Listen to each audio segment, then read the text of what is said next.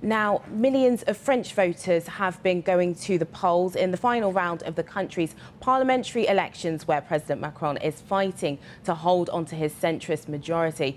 Mr. Macron already won a second term in office in April, beating off a challenge from the far-right's Marine Le Pen. But this election is about control of the National Assembly, and it's come down to a close fight between his centrist group and an alliance of left-wing and Green parties. Well, joining me now is Annabelle Lever, who is a professor in political science at the Sciences Po University in Paris. Professor Lever, what could these results mean for President Macron?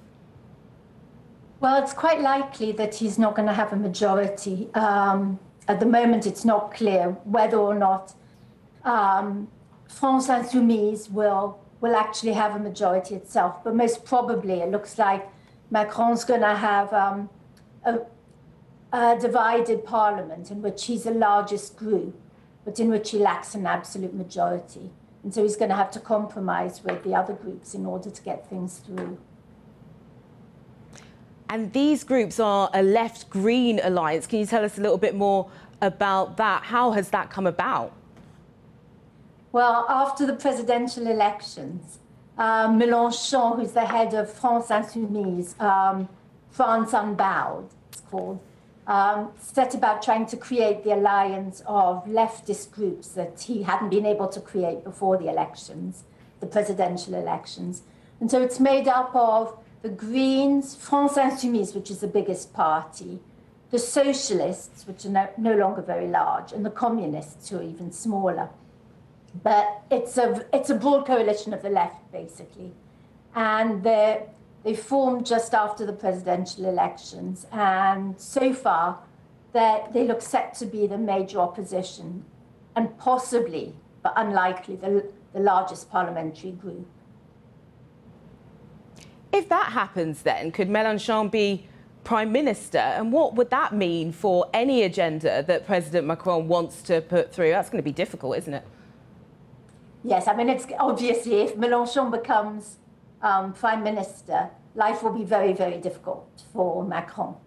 Mélenchon isn't himself standing for Parliament this time, so he'd be a Prime Minister but not head of the party of the Newts in Parliament. But yes, obviously, even without being Prime Minister, he's in a position to cause a lot of trouble for Macron. And if indeed his party is the biggest and he's able to become Prime Minister, then really Macron's in trouble. The one thing that's worth remembering is that if he's and this is really quite likely, the head of the opposition, the largest opposition, gets to control the budget, or it has a special position in Parliament over the budget. So, even if he doesn't get an absolute majority, Mélenchon is well set to have a remarkable hold on power for the next few years. In terms of Macron, there's already been results out of Guadeloupe that haven't gone his way. A minister is probably going to have to resign. What will that mean, members of his cabinet going? Well, I'm not really sure how serious it is that he lost this particular minister. I mean, it's not good to lose any of your ministers, to be honest, but I'm not sure that this one would be quite as catastrophic as losing a Minister of the Interior or Elizabeth Bourne or someone like that.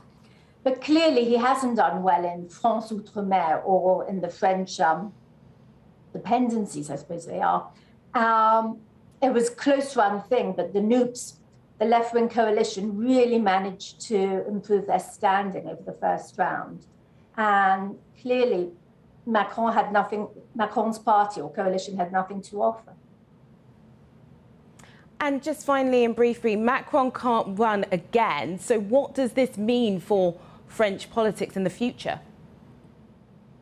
Well, I don't know. I mean, between now and the next 5 years, next presidential election, it's a lot of time. You never know what's going to happen. But clearly, there's going to be a lot of jockeying for position. Clearly, partly it's going to be whether or not Philippe is able to develop his own party, his own brand, while staying part of the coalition he's currently with Macron. And presumably there are going to be other people within the party or within Macron's own party, En Marche, but also within the broader coalition. who are going to be jockeying for position too. So, yeah, for those who are interested in politics, it's going to be an exciting time. Indeed. Thank you very much, Professor Lever from Paris there. Thank you.